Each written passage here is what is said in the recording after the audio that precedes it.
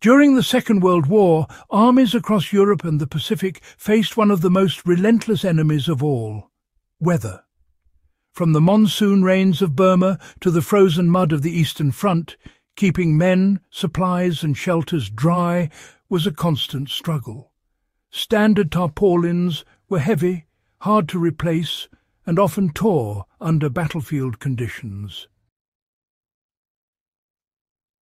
Yet, out of necessity, soldiers and engineers discovered an unlikely substitute, one made not from fresh canvas or rubber, but from recycled materials so durable and waterproof that they often outlasted the original tarps themselves.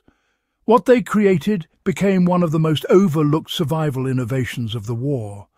Waterproof sheeting made from repurposed oilcloth, waxed cotton and oiled jute, all drawn from salvaged uniforms, tent scraps and supply sacks.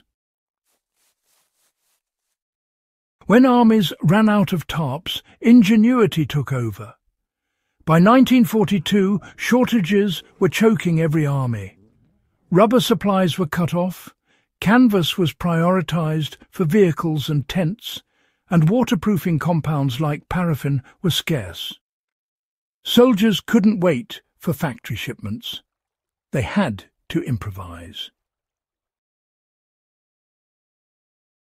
On the British and Commonwealth fronts, engineers began collecting worn-out uniforms, truck canvas and supply sacks coated in linseed oil or paraffin.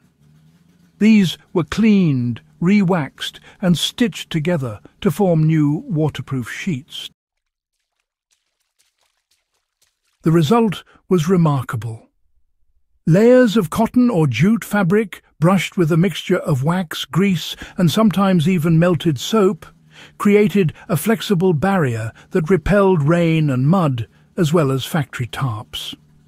Soldiers used them to line trenches, cover foxholes, wrap supplies, and even fashion makeshift ponchos. The process was so effective that some field manuals began recommending it as an official emergency substitute for canvas sheeting. The strength of these recycled tarps lay not just in the fabric, but in how the fibres were treated. Oilcloth, for instance, was originally made by coating tightly woven cotton with boiled linseed oil, a natural drying oil that penetrates deep into the threads and hardens over time. The result was remarkable. Layers of cotton or jute fabric, brushed with a mixture of wax, grease and sometimes even melted soap, created a flexible barrier that repelled rain and mud as well as factory tarps. Soldiers used them to line trenches, cover foxholes, wrap supplies, and even fashion makeshift ponchos. The process was so effective that some field manuals began recommending it as an official emergency substitute for canvas sheeting. The strength of these recycled tarps lay not just in the fabric, but in how the fibres were treated. Oilcloth, for instance, was originally made by coating tightly woven cotton with boiled linseed oil, a natural drying oil that penetrates deep into the threads and hardens over time.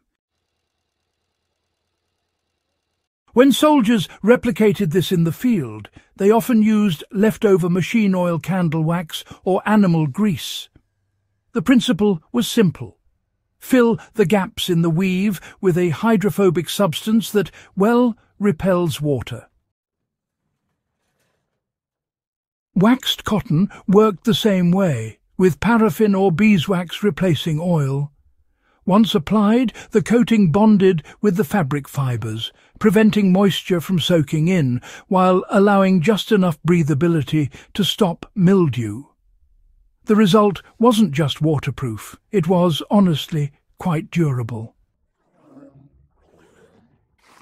Unlike modern plastic tarps that crack or shred, these old-world methods produced materials that could take a beating, be re-waxed or re-oiled when needed, and continue serving for years. In the Pacific, United States Marines stationed in the Solomons often reuse jute sacks from supply drops, brushing them with coconut oil and soot from fires to form a natural water barrier. In the Pacific, United States Marines stationed in the Solomons often reuse jute sacks from supply drops, brushing them with coconut oil and soot from fires to form a natural water barrier. German troops did something similar with their Zeltbahn, a multi-purpose shelter half made from impregnated cotton canvas. When supplies dwindled, they recoated the fabric using a field mix of pine tar, wax and diesel oil, keeping the material supple and waterproof. For anyone interested in survival, bushcraft or long-term homesteading, this forgotten craft remains one of the most practical skills you can learn. Making your own recycled tarp doesn't require factory equipment, just patience and the right materials. Start with old cotton canvas, denim, burlap or jute. Avoid synthetics, as they don't absorb the oils or waxes that form the waterproof seal. So, to start, you'll want to melt beeswax or paraffin wax in a double boiler, or, you can mix equal parts linseed oil and mineral spirits to create a liquid treatment. Then just spread the fabric flat, brush the mixture on evenly, and gently heat it with a hairdryer or over low sun to allow it to penetrate the fibres. Once it's dry, the material stiffens just a bit, but becomes completely water repellent. For extra strength, you might apply 2 coats, paying special attention to the seams and edges. This very process was used by field engineers to produce covers for ammunition, protect wooden crates from rot, and even insulate the undersides of trucks against mud. And when the coating wears thin after months of exposure, it can simply be reapplied. So really, the tarp never truly wears out.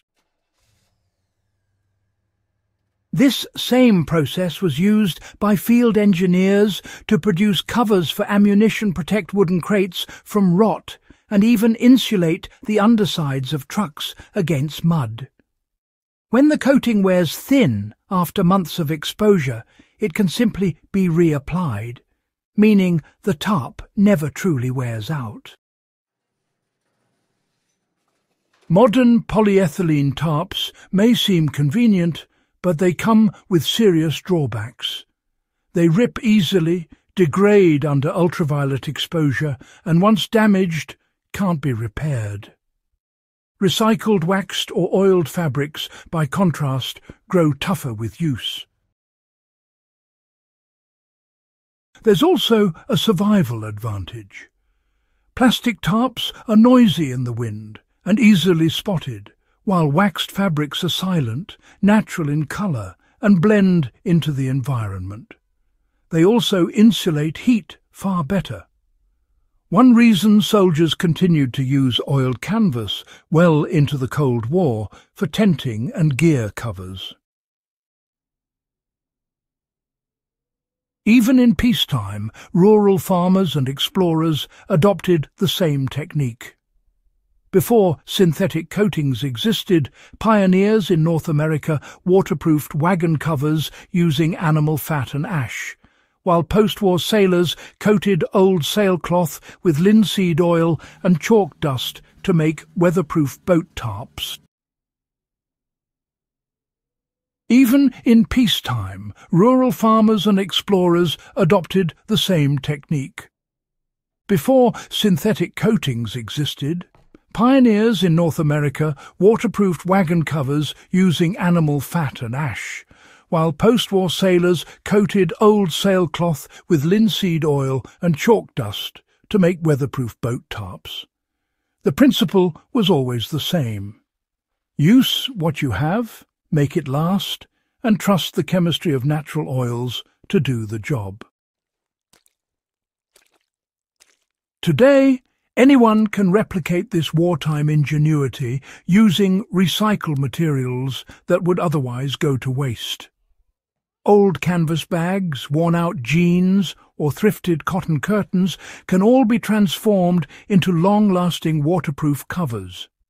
For a simple field application, just mix 1 part beeswax with 1 part boiled linseed oil and apply it hot.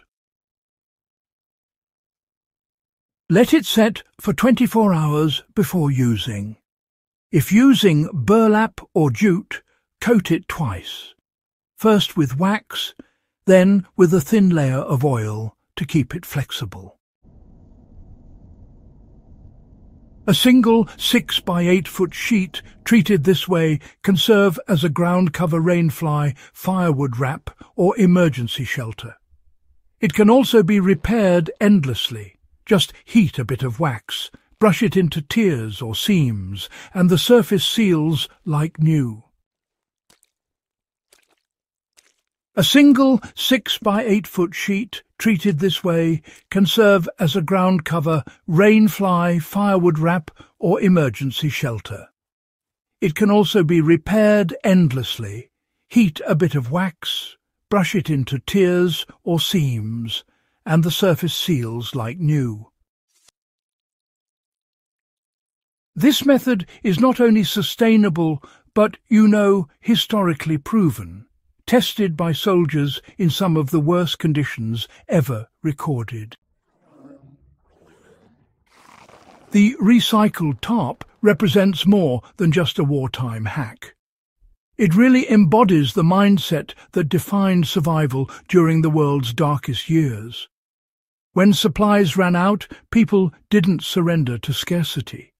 They turned waste into resilience. What began as a battlefield improvisation became a model of sustainability that, honestly, modern survivalists and historians can both learn from. A recycled, re-waxed tarp made the difference between soaked rations and preserved supplies between frostbitten soldiers and dry bedding. That same principle applies today. Resilience is born from knowledge, not convenience. If this deep dive into wartime ingenuity and forgotten materials inspired you, do subscribe to Relic Logic and share this video. Every lesson from history holds a survival secret, sometimes hidden in the simplest things, like an old scrap of cloth that could keep a man alive through the storm.